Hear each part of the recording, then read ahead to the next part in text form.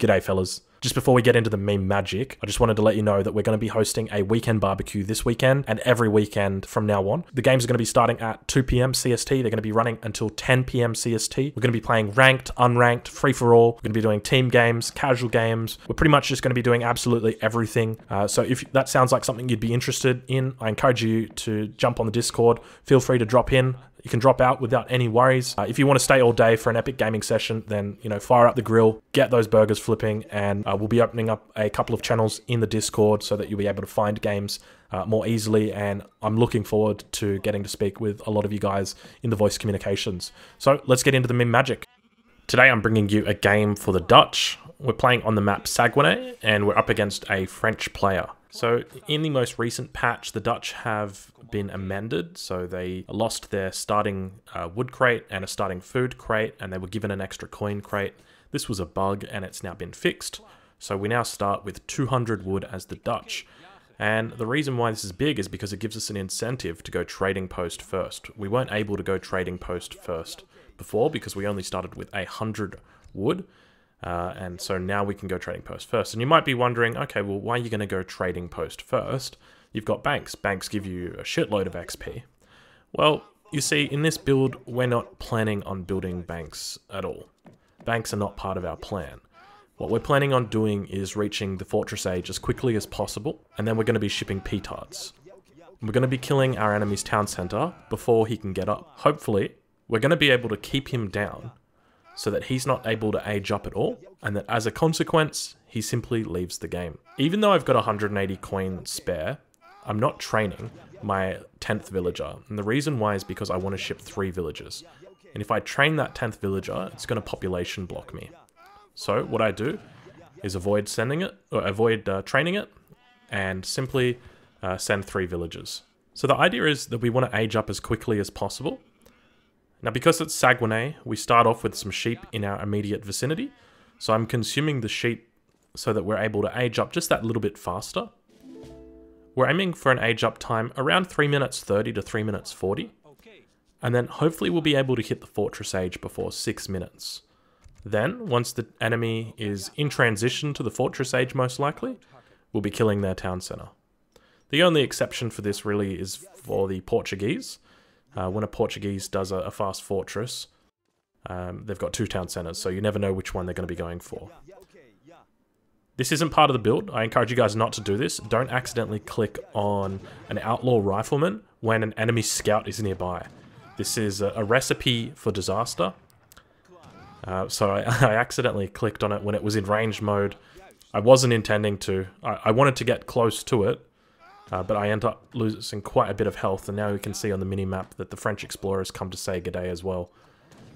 And he's just absolutely schooled me when it comes to that treasure, so instead of trying to contest him, I just hightail it out of there. So we're aging up with the governor, and the reason why we're using the governor is because the trading post, or rather the outpost that we get from the governor, is going to provide us our forward shipment point. We're not going to place it at the front of the enemy base where they can see it. We want this to be a secret. We've gathered 310 coin. Once we age up, we're going to be making 2 settlers. We've also been sure to gather 100 wood during transition, and this 100 wood is going to be used to build our house. So now that we can build those settlers. So we've got the 100 coin that's saved up, 200 coin from the governor, and then we're going to ship 700 coin from the home city. So all we really need to do is just focus on food. So we've still got 12 settlers, which is quite a fair amount of settlers. That's not really a small amount. Even though we've skipped so many villages, we've still got a reasonable amount. With the outpost wagon, we're doing our best to hide it. We want to make sure that our opponent can't see this outpost wagon. So I moved my envoy a little bit earlier in to harass a villager that was out on the extremities of a hunt. I just started right-clicking on him, and he just moved in. And you can see the hunt dead on the ground right there. If that villager was still out there, he would have been scouting, or he would have been able to see my outpost wagon. So that's a way that you can use the envoy to convince your opponent not to be somewhere. So with this outpost, all we're using it for is for a drop-off point. We're not at all seeking any form of tactical or strategical advantage from it. All we want is that forward drop-off point. So I'm not, you know, moving it close to the water. I'm not moving it close to that hunt.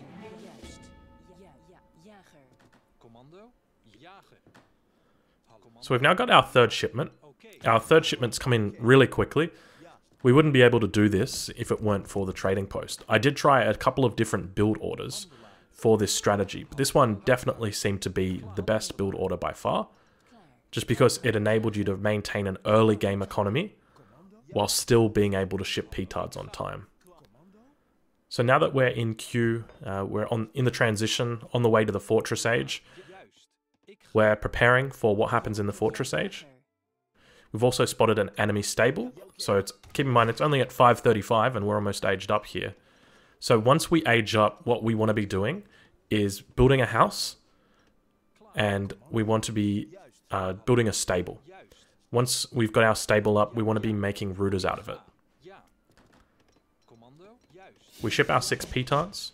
We make sure that we've trained a villager before we ship our 6 petards so that we don't population block ourselves.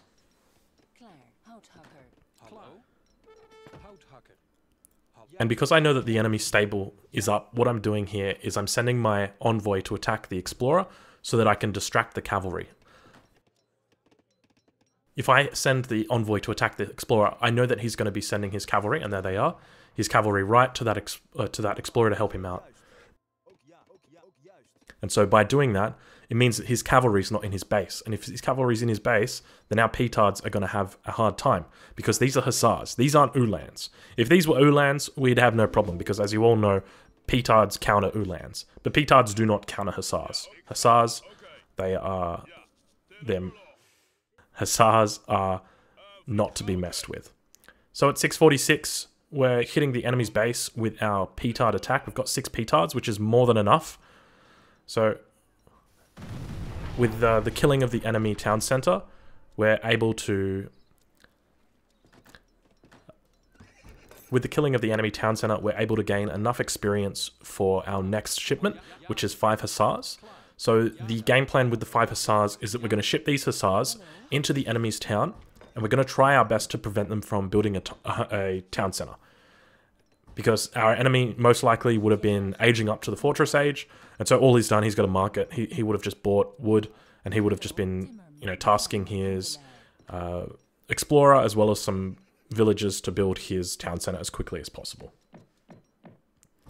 And in the meantime, he would have been gathering. So what we want to do is we want to prevent him from getting that town center up at all costs. So we spot an enemy raid back in our base, we send our rooters, and here we spot the town center. We can see it's at 3,300 health, so I send over a single hussar. Now, that's quite a big mistake. Ideally, I should have sent my entire batch of hussars over there, because what we want to do is we want to make sure this town center does not get up. So if we can kill that explorer, the faster we kill him, the less health this town center is going to have, and the less likely it's going to get up. But in the meantime, what we are doing is we're killing settlers. So far, we've killed about 4 or 5 coureurs de bois, or coureurs de bois, and we continue to take them down. But once that town center's up, that's it for us. We have to transition from this point. We were hoping for a cheesy win, and now we don't have... And now we're actually going to have to play this game out. So that statement that I said at the start, that we're not going to be building banks, I have to rescind that. We're going to be shipping wood. We're now going to be building banks because we need to get back into this game. We're down 1,000 points. Our enemy is going to be able to push out because they've got the town center. They're going to be aging up, most likely within the next 10 to 15 seconds. So what we're going to do is try and idle them as much as possible. We want them to not be producing units. We just want them to be sitting in their base, you know, gather wood, gather that coin. We don't want units. We don't want you on any resources that are going to help you. So we spot the enemy aging up at 9:15. So still quite a competitive time for him. And I know that the very first shipment he's going to be sending is most likely dragoons. So I know that I don't have long to keep applying pressure. I've got at most another 20 seconds that I can keep pushing in and pushing out before I'm just going to have to give it all up. I know that this outpost at the top is most likely going to be sieged down. So now we're in full damage control mode. So our 1,000 wood has arrived back home. What we're doing with that 1,000 wood is we're going to be building some banks and we're going to be building other infrastructure. We've kept most of our villagers on food so that we've got the appropriate food to build up our banks. So we've dropped 2 banks down, and in addition to the bank, we'll also throw down a market. The market is going to enable us, if we miss macro, to correct our macro. Once you're in the Fortress Age, I really enjoy playing a mobile army. I love starting out with a stable, just because of how effective Dragoon units are. They're able to run around the map, they can harass settlers, and they're able to do so without consequence. It's very rare that Dragoon units get caught. And because of their strength, they just really make for the perfect Fortress Age unit, and they're a really great unit to mass. So it's not uncommon in matchups like the French versus Dutch to see both civilizations just massing their respective Dragoon units. To the north of the map, we've changed our shipment point back to the outpost. We're going to be shipping in some rooters just to do some light harassment, prevent that enemy from gathering that food that he wants so badly.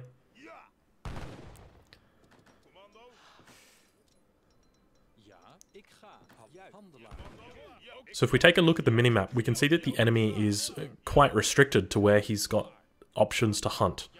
He's got 2 deer just near that gold mine and a big herd, which we're protecting or we're guarding. And he's got a couple of deer just to the south of his base. But with the exception of those 2 things, there's really nothing here. So what we're doing, or what we're seeking to do by shipping 8 skirmishers, is to completely deny him the ability to hunt. We know that if he kills this outpost, he's going to gain access to 6 of the moose up here, and we don't want him to be able to do that because we want to prevent him from gathering as much as possible. So our hussars are a little bit late in the queue. If we could have these hussars over here right now, it would be a very different fight, but what we're seeking to do is prevent him from destroying that outpost so that our skirmishers can come in. But unfortunately, it's not really a fair fight. Instead of shipping dragoons like I expected, he actually shipped cuirassiers. And the cuirassiers are just going to absolutely destroy the skirmishers. They're going to provide that little bit of extra oomph for the mass, and it means that my rooters just aren't able to deal with it effectively. And so we really just have to back away from here and hope that the enemy leaves us alone so that we can continue working on our economy. Fortunately, as the Dutch, I'm not interested in putting up more than one town center. So it means that all I really need to do is keep producing units out of my stable and continue adding banks. As long as I do that, then I'm going to be in an okay position. So I'm now putting up my 4th bank towards the front of my base, and I'm continuing applying pressure on the map. All I'm doing with these hussars is making it so the enemy is disincentivized from coming to attack me. The sooner the enemy attacks me, the sooner they're going to be garrisoning my villages, they're going to be sniping my rooters, and I need time to mass. I'm in damage control mode at the moment, and I don't want him to leave his base. So we spot that the enemy does indeed have dragoon units now. That means that we have to be exceptionally careful with our hussars, because if we make one wrong move, we're going to lose absolutely all of them. At this point, we enter the Dragoon Wars. The Dragoon Wars are a stage in the middle to late Fortress Age, where each side will simply just mass dragoons. So normally what you'll see is both sides will avoid building any skirmishes, and they'll just be facing each other with dragoons, just because of the mobility that dragoons provide. They're a lot swifter, they're a lot quicker than infantry, and they're not as vulnerable to enemy artillery. So we know that he's got the 2 Falk shipment in his deck. If we ship skirmishers, they're just going to get eaten up. So what we do is we absolutely need to avoid doing that, because it's just going to be a waste of a shipment. And the enemy's built up quite a significant mass of skirmishers, and the consequence of doing this means that he has now become vulnerable to that same artillery fire. So what we're going to be doing as a response to that is we're going to be putting down our own artillery foundry. So when it comes to doing an artillery foundry timing, do not be afraid to sell your resources so that you can get out extra artillery. Because when it comes to artillery, the difference between 1 falconet and 2 falconet is huge. Between 2 and 3, it's big. 3 and 4, not so much. So if you can get out that 3rd or that 2nd falconet, it's going to make an absolutely huge difference to the impact that you can provide to your army. So we've lost our hussars over in the enemy base, but we've been able to slightly distract him. We haven't been able to slow him down. So our plan at the moment is to just simply wait it out. Once our falconets arrive, we're just going to be keeping them nice and safe behind our buildings, preventing them from dying, and guarding them with our routers. Hopefully that's going to buy us time so that we can rebuild our banks, because we've gone down to 3 banks now. And we'll be able to establish our economy up again. So we've now put our 3rd falconet in the queue. We're really just waiting for them to pop at this point. What we want to do is we want to bring the skirmishers. So here I'm baiting the skirmishers. I'm moving them. So what happened was the skirmishers all tried to come over, and they've all moved together closer as a consequence. So now they're all more tightly packed together. The falconets are all are sitting very safely between all this infrastructure, and it means if the enemy wants to come in and try and snipe them, he's going to have to really make an effort to do so, and he's going to lose a lot of units. So we've lost the 1st falconet, but at what cost for the enemy? The enemy's skirmisher mass has been completely destroyed. He's got 6 skirmishers left. The dragoons are pumping in, and we've been able to hold very successfully. We've lost only a single falconet and a handful of routers, and we've managed our hold really, really well. So it just goes to show when it comes to these Fortress Age fights, even though skirmishers might be the appropriate response when it comes to the rock, paper, scissors system, the falconets really are the dynamite when it comes to Fortress Age fights. We have to be careful to avoid building too many falconets and not having enough cavalry to guard them. As we can see with the enemy, he hasn't had enough cavalry to guard his own falconets, which is shipped in. So we've just simply gone and headed into melee mode, and we have done some falconet killing. So I'm dropping down my 2nd stable again. My first one was sieged, and the idea is that we just want to spam routers. We're shipping Cav Combat. It's going to make our routers extra potent. And we want to hide our falconets. We do not want him to find these falconets. We have no protection for these at all. So it's really, really important. We just keep these at the back of our base. If he pushes in, even with his entire army and there's a whole bunch of skirmishers, we don't want to know about it. We want to make sure that we keep these falconets safe. So the skirmishers heading towards the north. To deal with this, we're just going to put our routers into melee mode. And all we want to do with this is just, we don't really want to kill the skirmishers. We just want to delay them and prevent them from killing our units while we get our falconets into position to deal with them. So because I see how well the routers are dealing with it, I decide that falconets probably are just better off remaining hidden. The enemy can very easily run in with his 14 or 15 dragoons and kill all 3 of these falconets. So I just need to make sure they're protected at all costs. We don't want to fight the enemy. So he starts to build up quite a significant mass here. I realize that I'm in a difficult spot, so I call Minutemen. Minutemen are always going to disincentivize a person to stay around, just because the nature of their statistics, they're very, very strong. And obviously, over time, they get less and less strong. So if you can just call Minutemen, it can, even if they've got an overwhelming mass, it can often ward off an enemy just because they see it and they immediately react. And that's what I successfully did. I was quite worried there that the enemy would be pushing in. So here you can see I'm actually struggling with hotkeys just because I don't play Dutch as much as I play Sweden. And what happens is I'm trying to find the hotkey for a stable or for my artillery foundry, and for Sweden it's on different keys because they don't have the bank, but the Dutch obviously have the bank, so it throws everything out, so it can be a little bit difficult to deal with.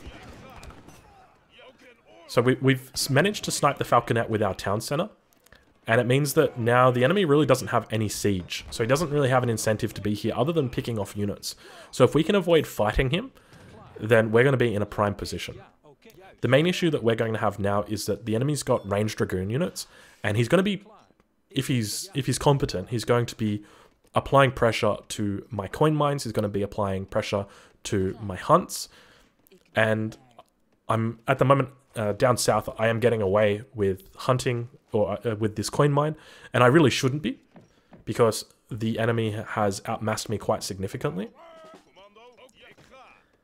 But nevertheless, we're able to continue without being punished. So we're using our Explorer to provide line of sight. We've also got him in melee mode, and the idea here is that he's going to be snaring any units that he comes across. So just by him snaring, he's going to reduce the movement speed of one unit, and by reducing the movement speed of the one unit, it enables us to respond more swiftly. So there we see he's snared a Dragoon, and we're able to get off more shots. So we spot the enemy throwing down an arsenal in the middle of the map. It's a very unusual spot, but what that does is that tells us something. That tells us the enemy is really gearing up for this Dragoon fight. He's going to be researching ranged cavalry caracol from his arsenal, so we need to make sure that we match him. When it comes to Dragoon Wars, we need to make sure that we've got every advantage possible. And for us, that means having an extra +2 range and extra attack from the ranged cavalry caracol. So at this point, we're just looking for anything that's going to upgrade our cavalry. We've got no further cards in our deck, like the French, who have got 3. We've only got the 1 card in the Fortress Age. So it means that we've now just got to start resorting to sending shipments of resources. So we've got wood. So with this wood, we're going to be able to build further infrastructure. And with the Dragoon fights, once it reaches a certain point, it becomes more effective to actually start rebuilding skirmishes, because the skirmishers are able to effectively snipe off the Dragoons, and your mass of Dragoon units becomes so large that artillery threats are not as significant to you anymore, which is why I'm now putting down this barracks. We've reached a point where we've got enough rooters that if there was falconets from the enemy, they wouldn't last a single volley. And so the rooters have reached that critical mass, and that's why we're now able to begin adding in our skirmishers. So we're continuing we're continuing building more and more rooters throughout the mid-game. The issue that we're going to have is that we're running out of natural resources. So the enemy's got map control on us. They've got a higher score than us. They've got a larger mass than us. We've got falconets. We've still got these falconets from before. We haven't lost them, so we've been very fortunate in keeping them.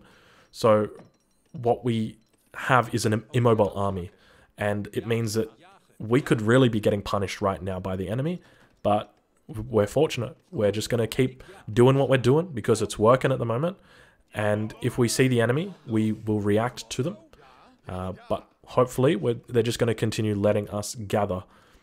We're starting to move out more and more of our settlers down the map, which means that we need to start gaining some form of map control. Our rooter numbers are climbing up. We're reaching about 50 rooters at this point. We've got 44 now. So it means that we can start feeling safe about adding more barrackses, because when we've got more barrackses, we're able to produce more skirmishers.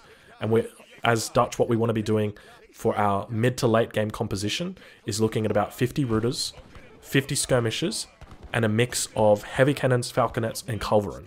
So here I've spotted the enemy has aged up to the 4th age. The first thing, or the only thing I'm doing right now, is I'm trying to take out as many enemy units as I can before he ages up, because I'm able to fight him with a fair fight at this point. It's veteran units against veteran units. I know that I've got at most another 15 to 20 seconds where I can keep trading with him efficiently.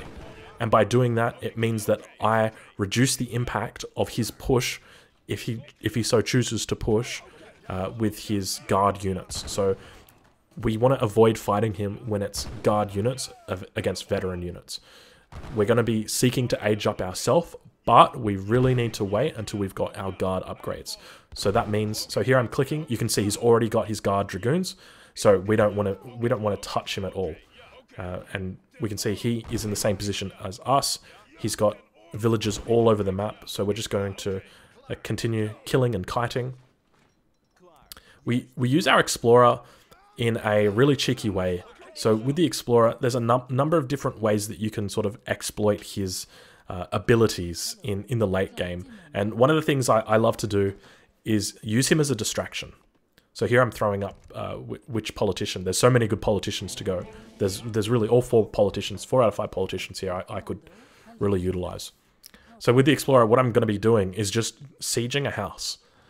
And the whole time I'm sieging that house, it's just going to be ringing in the enemy's ear. He's under attack, he's under attack. And while it might not seem like a lot, this puts a person on tilt really quickly. And if he doesn't go and deal with that, it's just going to continue happening. So it's quite common in games where I will actually burn down an enemy's house just simply because they won't deal with it. Now, even though I'm going up to the 4th age, I'm opting to ship skirmishers here. And the reason why is because I can feel a push is coming. I know that the enemy is going to want to be hitting me with his guard dragoons before I age up. So what I need to do is I need to ensure my massive skirmishers is large enough so that when the enemy pushes, I'm able to deter him. And unfortunately, he's found some villages down here. It means that we're going to lose quite a huge amount. All we're doing is trying to take out 1 or 2 units here and encourage him not to chase anymore. We just want to discourage him from that. So we're starting to add to our skirmisher mass now.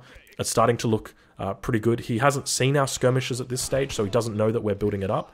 We're also bringing our falconets, so we're happy to take this fight because we've got the skirmishers to back us up.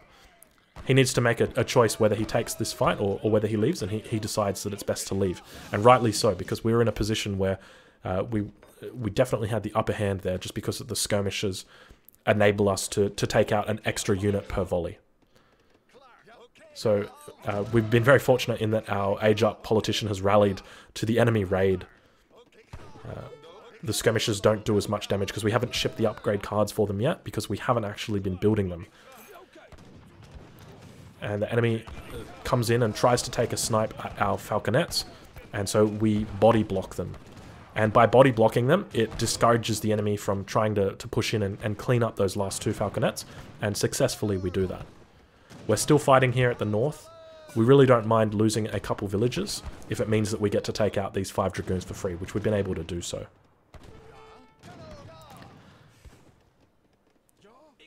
We've now got our guard skirmisher upgrade. That's the real key upgrade because our entire enemy army composition is dragoons. So by going, we're not interested in getting the carabiner upgrade because the rooters only kept us in the mid game. They're not going to keep us winning the late game. And by upgrading our skirmishers to guard, it's going to mean that we can deal with the dragoon units a lot more effectively and try and pull ourselves back into this game. So we're rallying all of our units to the front here, preventing the enemy from obtaining line of sight. We're dropping down extra barracks because we've been pushed off our hunts. We've built up quite a huge amount of excess wood here, and we spot the first heavy cannon. So with the heavy cannon, there's a couple of different ways that you can deal with it. I've elected to try and combat it through brute force here instead of waiting for a culverin or trying to hit it with falconets. So I'm splitting up my units using the stagger stance. With the stagger stance, you need to be really careful. When you've got more than 30 units and you use the stagger stance, what's going to happen is your units are actually going to move closer together. They're not going to stagger further apart. So you can see my units are all quite closely and tightly all held together at the moment. So we've lost all of our rooters. We're probably going to be losing our falconets here, but ideally we want to avoid losing our massive skirmishers. If the enemy wants to build gendarmes, he's going to need to upgrade them to be reasonable units. So we're not too worried about seeing a surprise mass of gendarmes popping out of somewhere.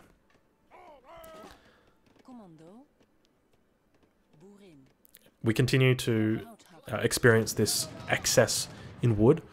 So I'm thinking about ways that I can transition off the wood and obtain some form of advantage. We ship our first factory and we're continuing building our skirmishers. We've decided to sell the wood and we're starting training of a culverin. We can see there's the enemy's second heavy cannon. We know that because he only had that one heavy cannon, it means he's put down his factory. Now that a second one has come out so quickly, he's got his second factory out as well. He's got both of his factories on heavy cannons, which means we can't be fighting with brute force anymore against heavy cannons. Once heavy cannons reach a critical mass of about 2 or 3, you cannot be brute forcing them. You will simply lose too many units. They've got way too much health, and as a consequence, you're just gonna lose your entire army. So we need to train culverins. It's the only way that we can deal with it. Our first factory arrives. We're going to pop it down. Ideally, we're just going to be keeping him on coin in the interim. By having him on coin, he's just going to be helping out with our very coin-heavy units. We've got the Skirmisher and the Rooter, which are both coin-heavy, and on top of that, we're now trying to train Culverin as well. So we really need as much coin as we can. While there is a mine to the north, it doesn't have a lot left on it. So I'm sure there's people watching saying, you know, go get that mine to the north. And yes, that's definitely part of my plan. It's just not... there we go. I listen to you guys. So we're getting Gunner's Quadrant. Gunner's Quadrant is a really, really important upgrade. It's going to give us 6 extra line of sight for our Culverin. It's going to enable us to spot the enemy artillery from further away. Now the second heavy cannon is rolling in, and it's a very difficult position to micro because we want to avoid losing skirmishers to the Dragoons, but we need to prevent the Dragoons from hitting our Culverin and have our Culverin in range to hit the heavy cannon. So there's the first heavy cannon going down. The second heavy cannon, he's having trouble microing it because we're keeping our skirmishers back. And before the first volley goes off, I'm not sure if you witnessed it, but we actually moved our units into stagger mode as the cannonball was coming in and reduced the effect of that cannonball. So it's a more advanced micro technique. It's something that you have to be very reactive to when it's happening. And normally the best way to do it is just simply by selecting a small amount of skirmishers, just hitting W on your keyboard if you're like me and you're using the brand new default hotkeys. It's very simple. You just hit W on your keyboard and it's going to change your stance immediately. And then you just right click, move them, and they'll just spread apart instantly. And now we've got the third heavy cannon rolling in, and our Culverin are just tasked hitting it. And at this point, our mass has begun to build up to the point where our opponent can't deal with it. Ideally, he should have been mixing in skirmishers as well, but having Voltigeurs, they're a little bit more expensive than just the guard skirmishers, and so it's a lot more of an investment, and as a result, he's disincentivized to go for skirmishers. The next heavy cannon begins rolling in, and we're doing that same... So that we can see my Explorer has actually burnt down one of those houses. And we've picked off this heavy cannon just with our Rooters and our Culverin. And our mass at this point is too great. The enemy really isn't in a position where he can fight us. Our skirmishers were doing a little bit of a dance back there, so hopefully they've decided to fight the enemy again.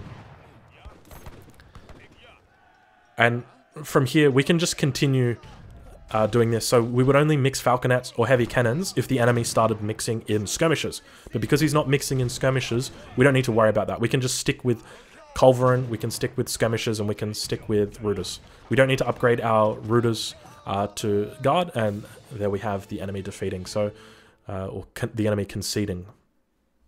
So the game overall was a cheese game where we had to adapt our strategy from having looking for that easy win and turning it into a game where we actually have to play a heads-up game, you know, and really fight from behind. We were in a difficult position. We were getting pushed in by a huge mass of skirmishers, a huge mass of Dragoons.